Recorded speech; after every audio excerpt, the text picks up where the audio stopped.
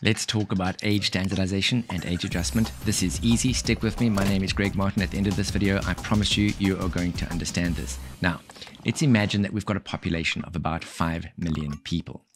Of those 5 million people, 90,000 of them die of some kind of disease, let's say cancer. The mortality rate is the proportion of that population that die. So in this case, 90,000 people over 5 million people. And it's convention to times that by 1,000 and then report the number as deaths per 1,000 population. So in this case, it's 18 deaths per 1,000 population. And we call that the crude mortality rate. Now the question is, can we simply compare the crude mortality rate of one population to another? And the answer is no, not if they have different population structures. And let me illustrate the problem for you. Let's divide the population into age bands. The green bars represent the size of the population in each age strata. The gray bars are the proportion of that group that die because of the disease that we're interested in. Now remember that we said that mortality rate is deaths per population, or the number of deaths divided by the population size.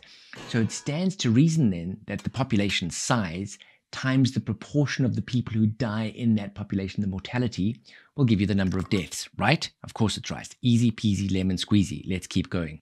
So 700,000 people over the age of 85 times the proportion that die in that age group, 0.064, gives you 45,000 deaths in that age group. And of course, we can do that for all of the age bands. In this example, we've got a crude mortality rate of 18 deaths per 1,000 population. Now let's see what happens if we change just the age structure of the population. Hang on, what's going on here? Now we've got a crude mortality rate of about a third of that, 6 deaths per 1,000 population. And all we've done is changed the age structure. In these two examples, the mortality rate in each age band has stayed exactly the same. And the lesson here is that age is a confounding factor, right? You cannot compare the crude mortality rate of two populations that have got different age structures. So what can we do to fix this? Well, I'm glad you asked.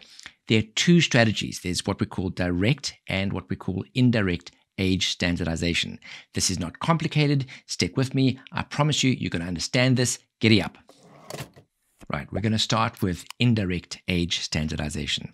Let's imagine that we're looking at a country. Maybe it's a country like Ireland. And this is a population pyramid where men are represented in blue, women are represented in pink for each age strata. Now, again, of course, the gray is the proportion of the people in each age strata that die. That's our mortality rate. And again, we've got a population size, we've got a mortality rate in Ireland, and we've got a number of deaths, right, for each age strata. With me? Of course you are with me. Let's keep going. We start off by noting the actual number of deaths in Ireland, the total number of deaths. And we want to know if that number is bigger or smaller than the number of deaths that you'd expect if Ireland had the same mortality rate as Europe as a whole. So let's remove the Irish mortality rates and the deaths, and let's drop in a standard population mortality rate, in this case that for Europe. And then let's calculate the number of deaths that we'd see in each age strata and add them up, right? And this gives us the total number of deaths that we'd expect to see if it were the case that Ireland had a mortality rate the same as the whole of Europe. And we can see just by looking at those two numbers that Ireland has more deaths than you would expect to see if it had the European mortality rate applied to the Irish population age structure. And we can look at the ratio of the actual over expected deaths, and this is called the standardized mortality ratio, or SMR. And in this case, the SMR is 1.094. Now, if it was exactly 1, that would mean that the actual and the expected deaths were exactly the same, right? The fact that it's more than 1 means that the age-adjusted mortality rate in Ireland is higher than for Europe as a whole.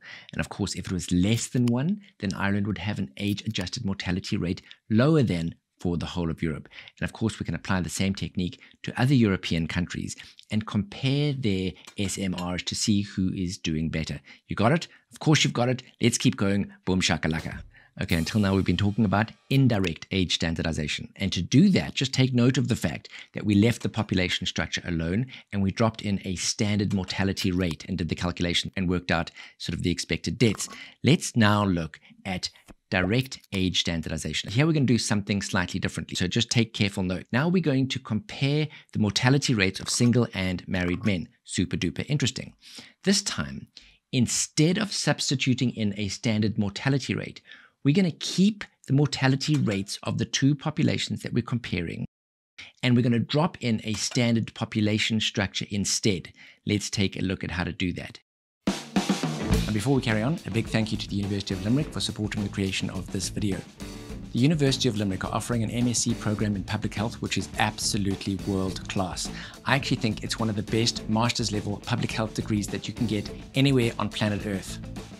The program they've put together has been very specifically and carefully designed to prepare the graduates for work in the public health and the global health space. Now, it's a new program, but it's very quickly getting a reputation for being one of the best places that you can study public health if you want to be properly prepared for a job in the workplace. And it's certainly going to get a reputation before you know it as the place that people that are employing public health graduates look to for very strong workforce candidates. You can do it full-time over 1 year or do it as a part-time program over 2 years. Highly recommended. Definitely check it out. I'm going to put a link in the description below. Okay, let's get on with this video. In these two groups, the crude mortality rate in married men is 0.017 or 17 deaths per thousand population, which seems to be about double the crude mortality rate of single men, which is at 8 deaths per thousand population. So before adjusting for age, it looks as if single men are much healthier than married men. Let's take a look if that's actually true once we've adjusted for age. In every single age band, single men have a higher mortality rate than married men.